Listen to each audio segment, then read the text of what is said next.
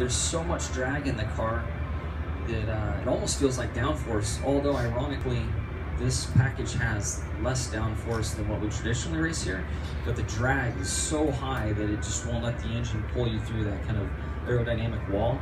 And the biggest contributor to that is the rear bumper cover. Normally it's cut up pretty high and it's roughly 2.5 feet off the ground.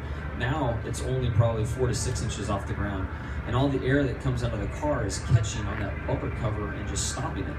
And it's also preventing the heat from pulling out from under the car.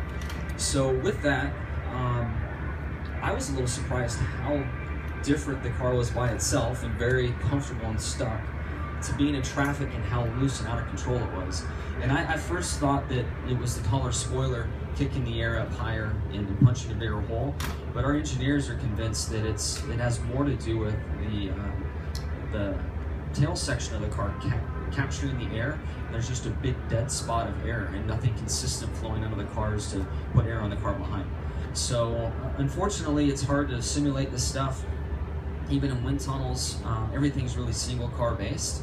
So I feel like NASCAR, they're trying hard to create great racing, and clearly stepped out onto a limb to try to pull it off this weekend. And unfortunately, the limb is cracking.